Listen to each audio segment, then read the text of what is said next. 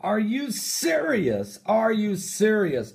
Folks, 150 dolphins have washed up on the beach of Japan dead. Now, these dolphins, only 3 of these are called Electra dolphins.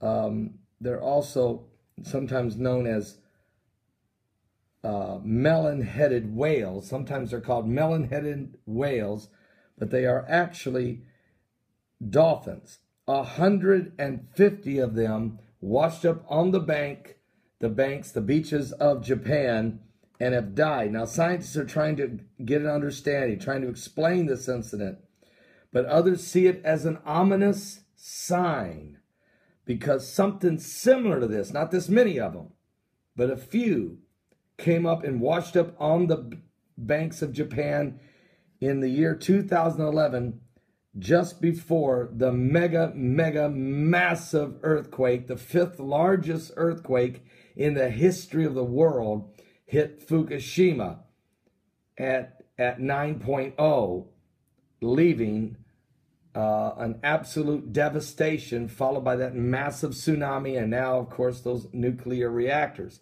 It shook the ground, that earthquake did, for 6 minutes.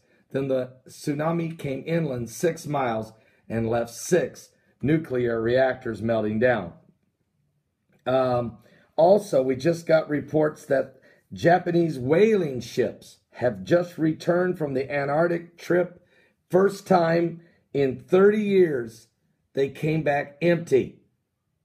No one got a whale. They are stunned. No whales. And so something biblical is going on, folks, with the signs of the second coming of Christ. I'll quickly read to you 3 verses from the Bible. I know you don't want to hear it. I know you want this to go away. But since the first 5,000 blackbirds fell out of the sky 12 minutes to midnight to bring in the year of 2011 in Beebe, Arkansas, the mass animal deaths around the globe are on a daily basis and have been going on for over 4 years. Hear the word of the Lord. I'm in Hosea chapter 4, verse 1, 2, and 3.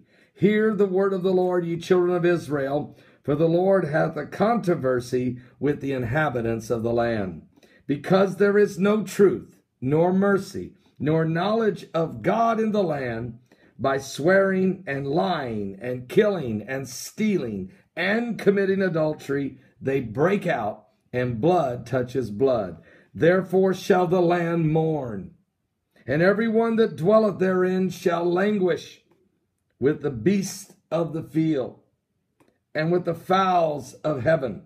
Yea, the fishes of the sea also shall be taken away. Are you saved? Are you serious? What? Something biblical's going on here with the signs of the second coming of Christ. He is coming soon.